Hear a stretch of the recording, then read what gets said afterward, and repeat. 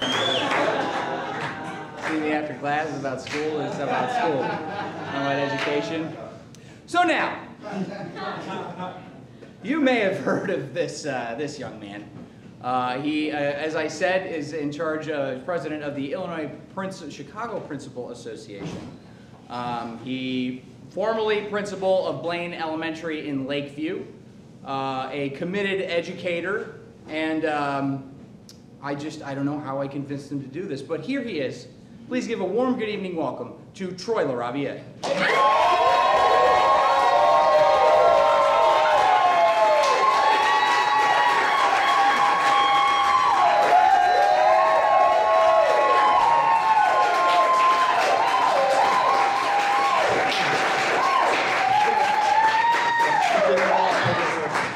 This doesn't work. It's a prop.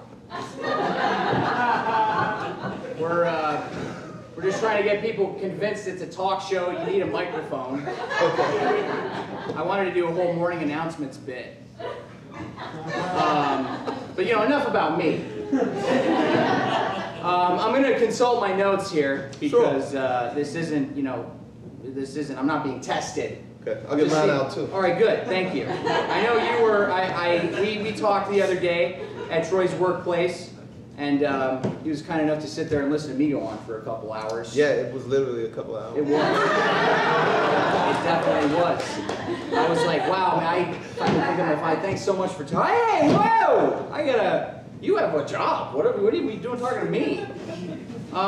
Seriously, thanks for being here.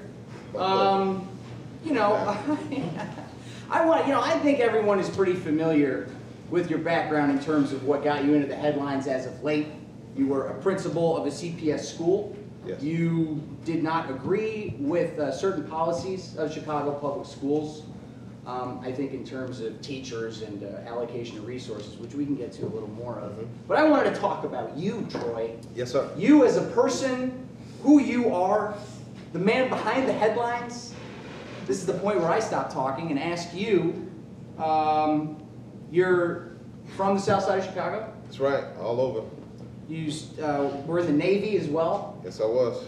And after you got out of the Navy, how did you get into college? Were you excited? You're like, finally, I'm done with the Navy.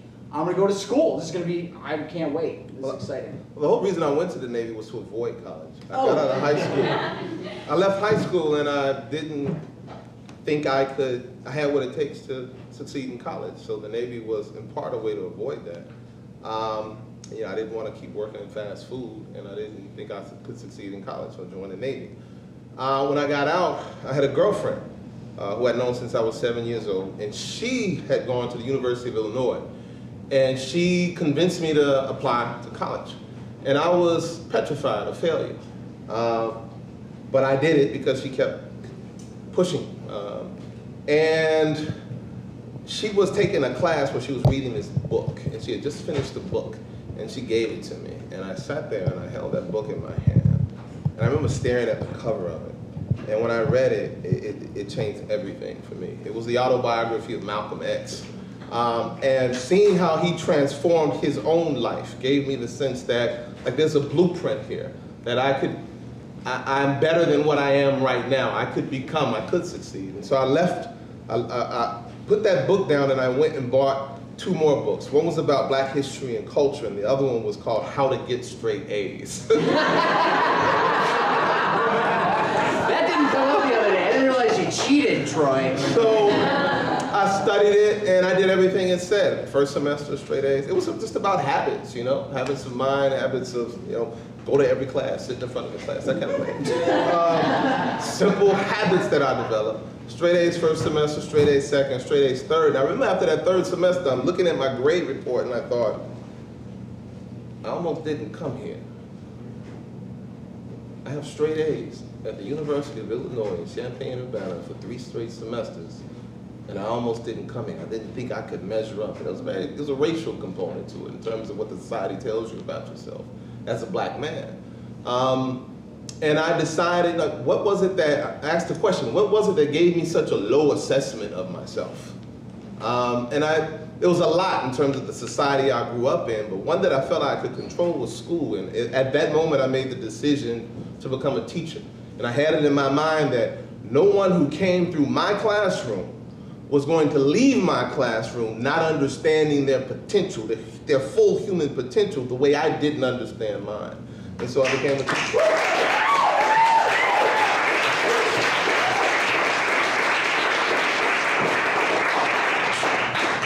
I got trophies just for showing up. Just say, way to come to class, great job, you're doing so good.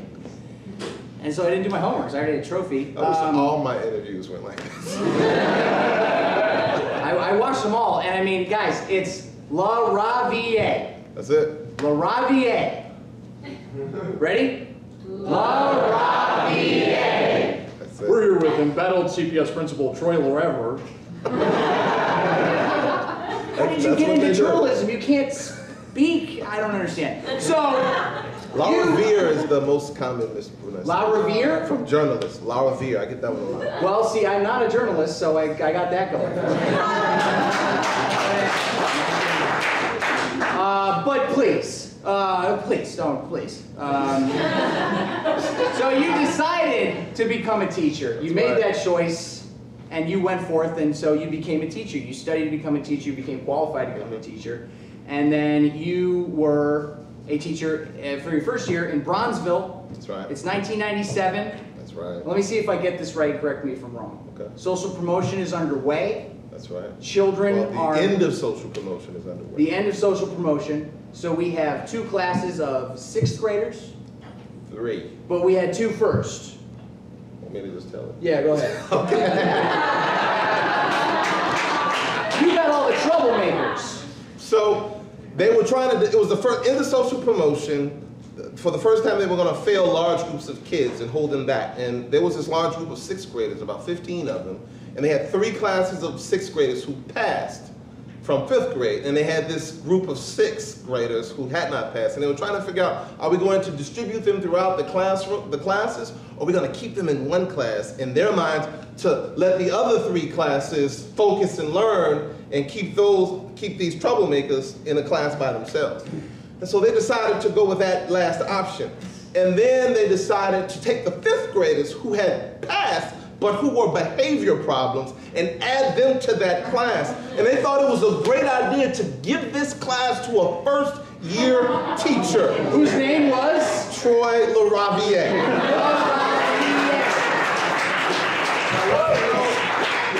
That was my first teaching experience, that class. And I remember the first day, I mean, it was rough. And I remember there was this little girl named Patrice. And Patrice was she was a piece. She was disrespectful. She was defiant. She had an attitude. She talked back. And at the end of the day, I'm like, I'm calling her mother, right? I'm going to call her mother. Like, I'm going to show her, right? I'm a teacher, and I'm going to call her mother. I couldn't get in touch with the mother. And this school serves the Ida B. Wells projects. And I decide, all right, I'm going to go over to the projects. And they got the row houses and the tall buildings. She lived in one of the tall buildings. And so I go up the elevator. It's the pissy smell I remember from my childhood, living in the slums.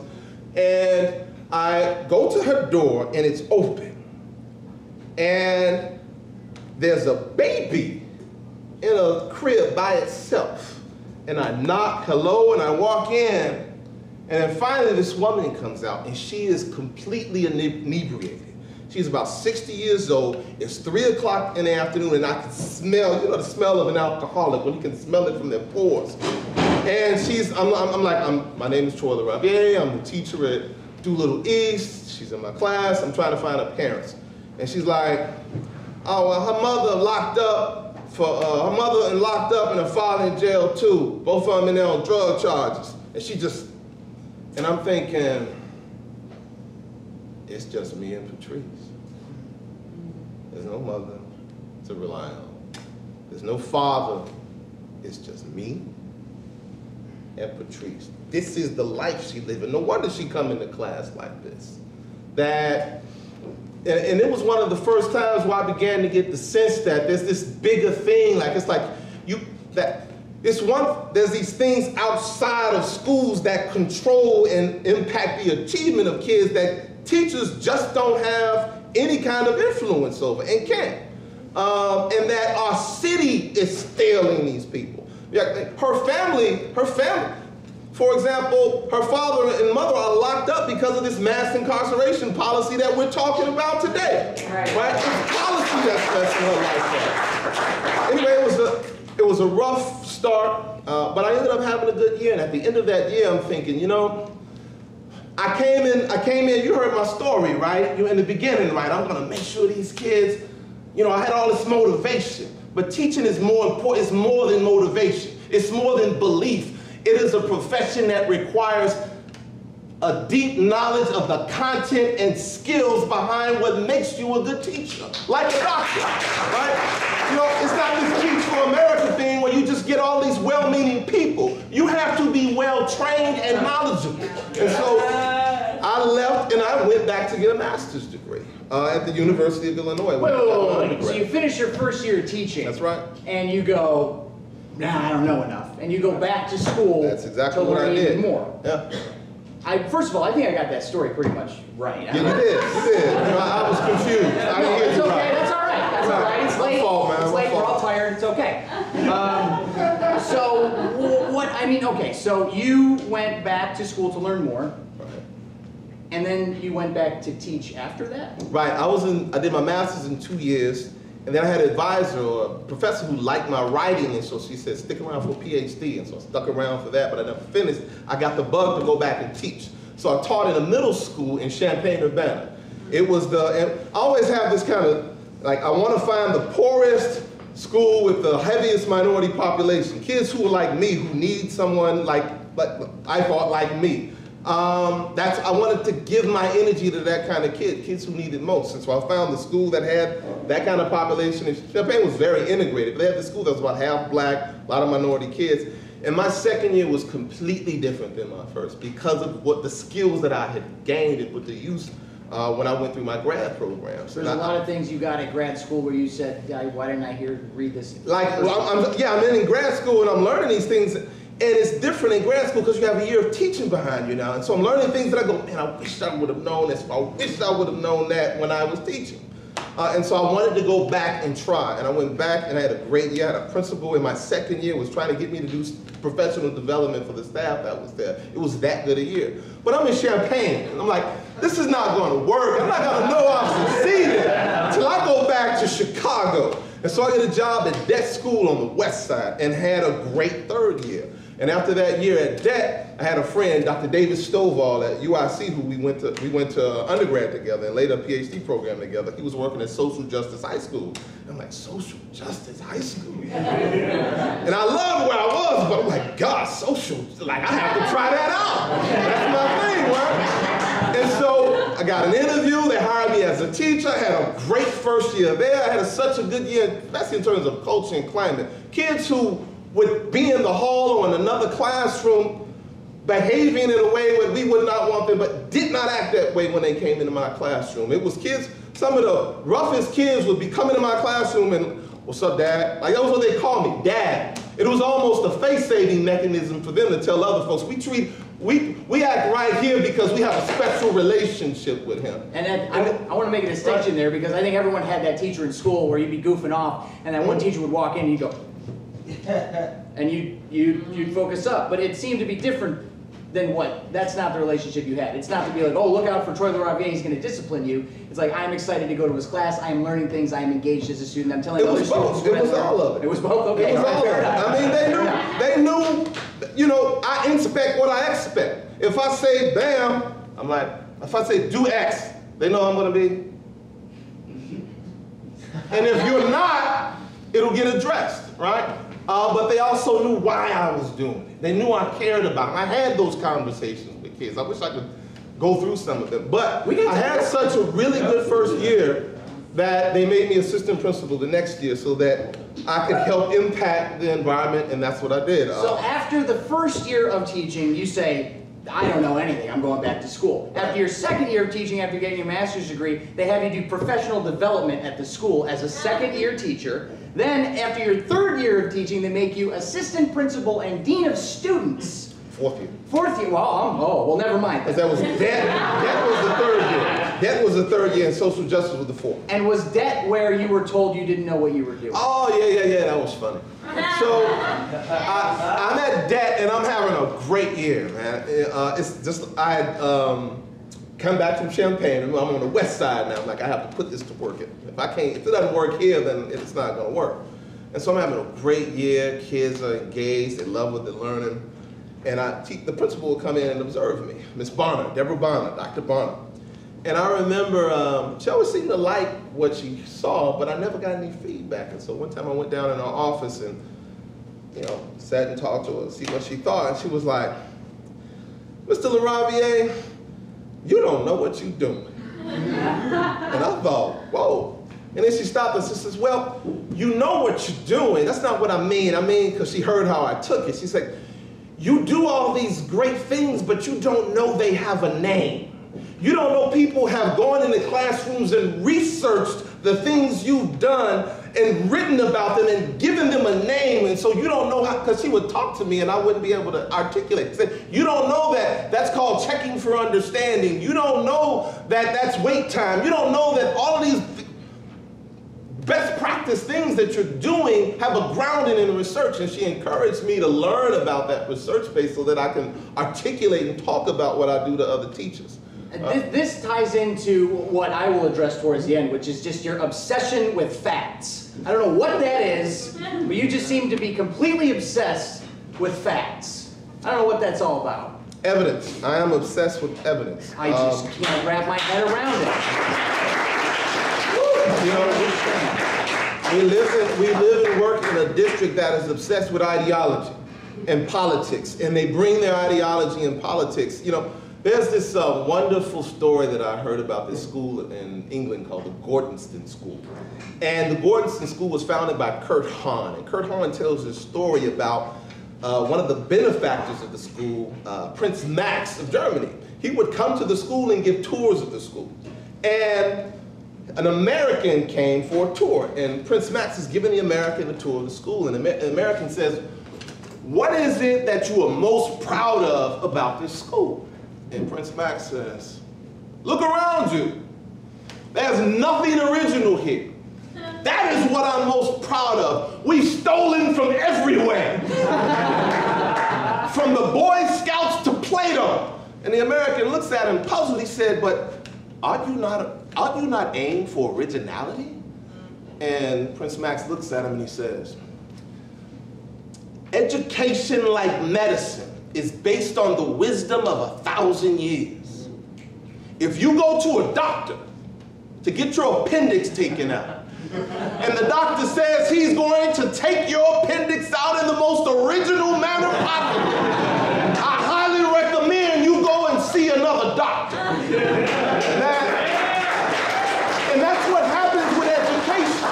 People are looking to make $1 off of our education tax dollars. And so they come in with this ideology of innovation, that we have to try all these new things to try to get us to forget or not understand that there is an evidence base in education, like medicine. It's already been shown what works. They want us, but we have to ignore that and not be aware of it so that we can look to them for their BS solutions that they come in to make a profit off of our children. Well, now, I don't know, Troy. I don't know. This seems kind of general, Troy. I mean, corporations and business in general are good at, making things efficient, right? Accounting. They're very good at accounting and accountability, right? So that's something that can be learned by the Chicago public school system. I am so glad you said that, sir. Really? Interesting. So they come in and say they're putting these business practices to work in education. That's not what they're doing. They would never do the kind of crap they do in education in business. They would never come into a business leading with accountability, because that's the lead story in education, accountability. Accountability is always there, but it's never the lead. It's like in business, right? In business, you have two sides. You have financing and you have accounting. You don't come with your business plan focusing on accounting. Finance, you focus on finance. Finance is how you organize and distribute and spend your assets, how you plan to use them to generate revenue. Accounting is just keeping track of that in business, right? In education, the similarity is that they come in with this accountability, but the other side of that is capacity building.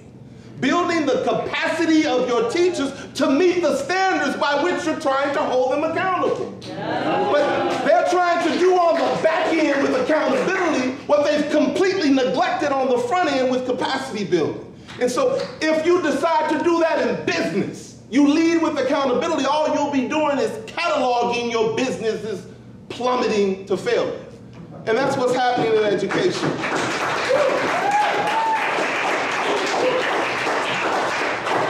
Can I answer your question, bro? I think that's pretty much what I was asking about there. So, okay, you focus on being a teacher. That third year at the university, you get straight A's, you say, I'm devoting my life to this. You get out back into Chicago because you want to focus on underprivileged areas, underprivileged neighborhoods, underprivileged schools, underprivileged students. And then I read in Chicago Magazine that just came out that Blaine Elementary, where you were formerly a principal, was the #1 rated neighborhood school in Chicago. And you brought it from number 6? 16. 6, okay. Well, 16 neighborhoods, 16 overall, 6 neighborhood, you're right. Okay. So my point is, Blaine is in Lakeview. Probably a predominantly white area, relatively affluent, more resources than other areas of the city. What drove you to make this decision to go there? So that's about my mom. So there's a deep story to that. I don't know if I have time to tell. I'll tell a quick version. So like he says, I spent my entire career, South Side, West Side, back to the Southwest Side, all either majority black or majority Latino schools, and always low income. And that was almost a given. When I looked up in the bulletin for a job, I'm looking at demographics. And I had a summer where I did that, and I got into the end of a couple processes, and then I saw this school, Blaine, and it didn't meet any of my criteria, but for whatever reason, I put my app in. And at the same time, my mom was sick, and she was passing away. And eventually, she did, and I had this real deep experience with her in the hospital, and I don't have time to go into that right now, but it was like, you know, one of those experiences where you know you were put on this earth for a reason. And she kind of passed this thing to me. Maybe another show for that one. You got it. We'll podcast it. I don't care. We'll figure it out. So she passes away. We bury my mom. And my mom had to leave the North Side. My mother's white. And she had to leave the North Side when she got pregnant with my oldest brother, Michael. My mother told her, you cannot bring a black child into this neighborhood. This is 62. Right? This is around 1962. So she left, and we lived a life of extreme poverty. She was never employed. We did welfare our entire lives except for the 6 years she was married to my younger brother's father. And meanwhile, I go through the life I lived, and I leave high school, I go to the Navy, I go through all of that, and my girlfriend convinced me to go to college. And I become a teacher, and I work my way up, and I'm an assistant principal at Johnson School of Excellence on the west side. I didn't even talk about Johnson, my assistant principal. We've done too much, Troy. So we've done too much. I am assistant principal there, and I get a call after I bury my mom from Blaine Elementary School. And I remember when they did a phone interview, and they asked me, why you want to be a principal? Like, same reason I want to be a teacher. I wanted to be a teacher. And I tell them the story, and the story, I know it's an all-white, it's a mostly white school, it's an all-white LSC. And one thing I don't have a problem with is honesty. I'm going to tell you what you're going to get. And so I told them the story. And when I got to the part about Malcolm X, I'm like, this is where the phone conversation is going to end. I read a book by Malcolm And I told the lady how Malcolm inspired me, blah, blah, blah. And then they have another person call because they want the other person to hear the same answers to the same questions. And I tell her, Malcolm X. And then they call me again for an in-person interview. And I'm going in, and I'm driving, and I go by, and I get off on Irving Park Road. I get off Lakeshore Drive on Irving Park Road, and I look up to the right, and I see Thorpe Hospital, the last place I saw my mother alive. And I look forward, and I know I'm going to get this job. Because right now I'm doubtful. What am I even doing this for? This is not what you got in education. And then I realized something that made me lose all doubt. And so I went through the whole interview process. I'm gonna skip a lot of very funny, important stuff. I went through the whole interview process, and the race is kind of an issue. It's kind of like questions like, have you ever taught in a school like ours? That kind of thing. Introduce you to our community. Yeah, that was a question I was asked to one of my references. How do we introduce you to one of the people in our community? How do we introduce him? If we were to hire him as principal, how would we introduce him to? How would you recommend we introduce him to our community? Right? And at first I was thinking, oh, that's kind of messed up. But then I thought, they're going to do the same thing my grandmother went through when she got pregnant with my oldest brother. That if they've met me and they like me, they know I'm skilled, but they know the people who elected them happy. How are they going to think about, what are they going to think about them bringing me into this school? Right? They have a decision to make.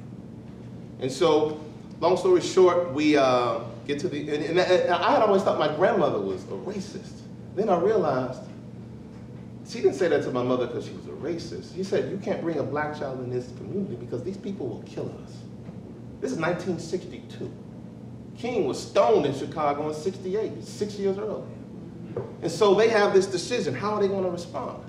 And so long story short, we get to the end, we're at the big event in the auditorium, the principal forum. It's me and one other candidate. I do my thing, the other candidate comes in and does her thing, and they put us in a room and they march me back out, and then auditorium's filled with families from the community and from the school, and they do it's 7 people. And it's supposed to be 12, and it has to be a majority of 12 that vote you in. So I need a unanimous vote. And the guy gets up and says, I make a motion that we offer Mr. Troy Laraviere a 4-year contract at Blaine, Illinois. Someone seconded and they voted. Yes, yes, yes, yes, yes, yes, yes. Mr. Laraviere, do you accept? And I said, I certainly do. And then there was this uproar, and the crowd stood up and applauded, and then this receiving line about 40 people deep formed, and welcome to Blaine, I love what you had to say about kindergarten. Welcome to Blaine, so good to have you. But my mind at this point is still on Irving Park Road when I realized I'm going to be principal in this school. And what I realized in that moment, what I saw in that moment was that 50 years ago, my mother I realized where I was going. So 50 years ago, my mother had to leave the North Side because of the color of her oldest son. And now 50 years later, another one of her sons is going to be brought back to the North Side by an all-white community and given the most important responsibility you can give someone in terms of responsibility for the education and safety of their children. That made me realize I'm supposed to be here.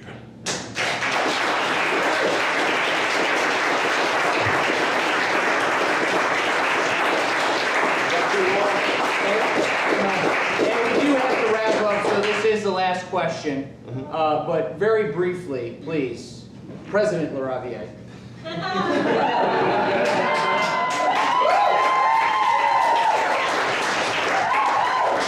Well, there's really 2 questions, I think about it. But the first question is, you were in the Navy. Yes, I was. So you should know about following orders.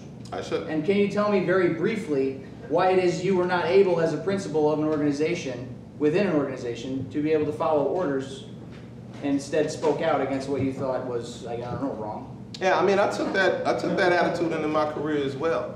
I spent my first 2 years at Blaine. Nobody knew who I was because that's all I did was what I was told to do. Even before that, when I was an assistant principal at Johnson, when I disagreed with my principal, only one person knew it. Alice Henry, my principal. When a decision was made, we came out together. No one would have, I implemented like it was my idea. But whether I disagree with her or not, she had good intentions. She wasn't unethical. She wasn't corrupt. We just had a different way of thinking. But as she wasn't destroying the school, she wasn't misspending funds, right? We just had a difference of opinion, and she was the leader. But when I walked into Blaine, and one decision after another from City Hall, where you see $10 million spent on furniture. Furniture. You remember the excuse they gave for that? Really nice furniture. That moving it would be too expensive. I'm like, I got a brother-in-law that'll do it for $50,000. So when you see when you see that they're corrupt, when you see they don't have with one decision after another, and you see the contradictions between what they say and what they do and where the school system is going, then there's a point at which you have to do what your heart, what your soul, what your conscience says is right. And that's what I did. Last question, you gonna run for mayor? Yeah. Wow.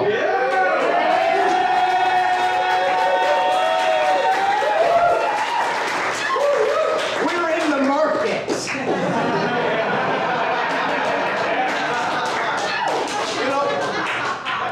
I'm president of an association right now, and I have a job ahead of me. And a lot of that job has to do with influencing policy, education policy, any policy that impacts the ability of our principals and teachers to ensure that students realize their full potential.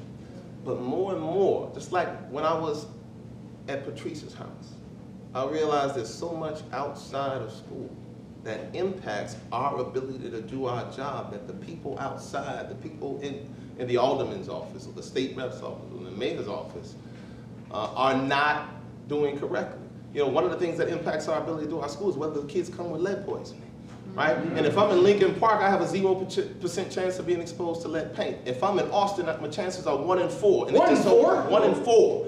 And that means I'm going to suffer from the cognitive difficulties of that. And did you know that this current administration reduced the lead paint abatement program by $3 million? $3 million? Making it much more difficult for us to do our job. So to answer your question, more and more I am beginning to see that we're going to have to be able to impact policy outside of schools in order to show our kids get what they deserve. So that's a solid maybe.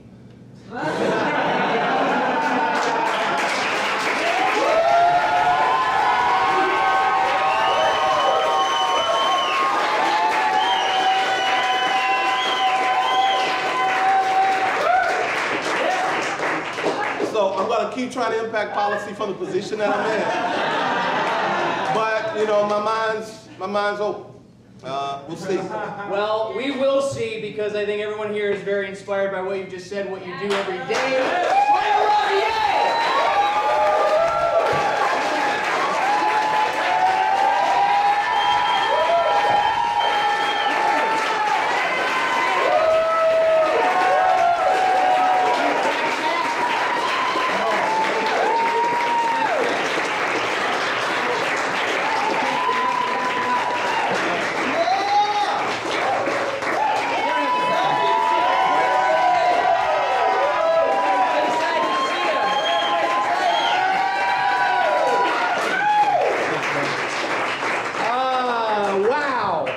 Yeah, you can have a seat while the beer later. I'm sure you're gonna have a tough time getting out of here too. But that's fantastic. So now we're gonna welcome up for the second song of the evening, Michael DeVille. We're gonna set up for him now. Hey, Michael. Hi, how are you? How you doing? Good to see you again, Tony. I really like.